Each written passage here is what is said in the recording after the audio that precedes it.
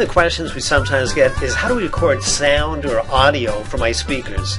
And you need to enable stereo mix. So how do you do that? Well, let's watch the video and find out. It's very easy how to do it. So when we go to options and we want to make sure that record audio from microphones and speakers is selected.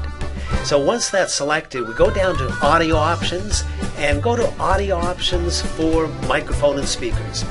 And as you can see, when we look at the input devices, stereo mix is not there. So let's add it. First you go to your computer's control panel, and what we want to do is select hardware and sound.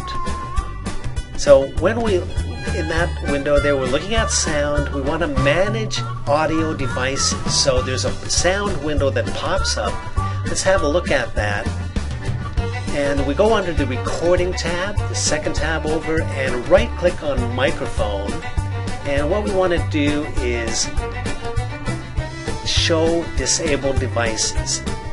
And look at that, there it is, it's stereo mix, but it's disabled, so we right click and enable it, and then click OK. Now that's all there is to it. So let's go back and have a look.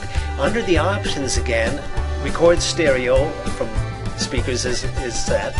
Then we look for record microphone and speakers, and under the audio capture devices, we'll look at that. There it is. Now we want to select stereo mix and click on the OK button, and you are recording sound. Now you can record audio from your computer speakers.